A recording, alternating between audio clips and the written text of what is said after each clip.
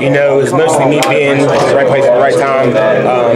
I zone dropped to my coverage, and I got my eyes back to the receiver. Like, I've been practicing all week, and I saw it bounce off his head, and I was like, it fell in my hands, and I looked up just like Louisville, and I saw that all that field, and I knew I had to go get it once again. And it was just a really good feeling. I wouldn't say it felt better than Louisville's touchdown, but just knowing me doing my assignment led to that big play was a good feeling. What do you say about this team? They go on the road again, 3 top 15 games, 2 of them on the road, and you just keep answering the test, and you keep answering the test in convincing fashion, especially here.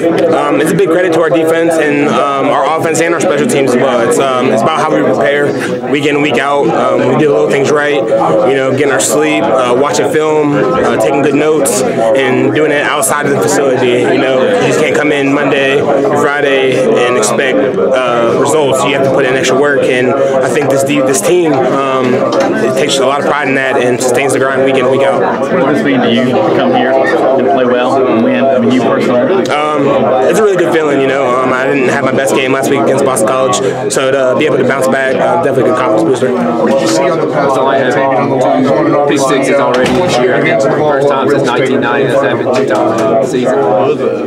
I don't know. I don't really know what to say. Like I said, it was just me doing my job. I was fortunate enough to come down with the ball and be able to get in the end zone and put points on the board for the offense. Because it's funny, because after I scored, the offense is so happy because they get another break, they get another breather. They don't have to go out for another series. So any way I can serve my teammates, I'm all for it. Whose pick was more impressive? Yours or Austin's? Definitely Austin's. He one-handed it, and he bounced back because he had an opportunity to get one earlier in the game, and he didn't. So he definitely made up for it. What did you see on that play for him? For him, I saw him hungry or redemption, I should say, to make up for that last one. I wouldn't be surprised if I saw that on the top 10. You usually see many defensive ends move like that. I wouldn't think.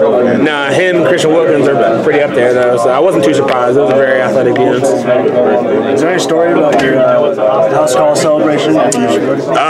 Whenever I first started playing for Clemson, I always told myself, if I ever get a pick six, you know, there's no other way to celebrate that but to everyone out making a house call. It wasn't just a house call. It means a lot of things. Call God, money's calling, house call. So however you want to interpret it. You guys are so good. You guys are so quick and so good east and west pursuit. Is that the key to your defense and your quickness? I wouldn't say the key. I think the key to our defense is just getting 11 hashes to the ball.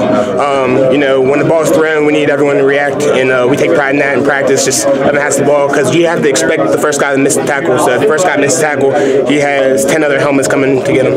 Was it important to put a lot of pressure on the freshman quarterback? Absolutely. We have a very experienced D-line, and he was a good player, and they have a good offensive line, and it was a good challenge, a lot of good competition across the board.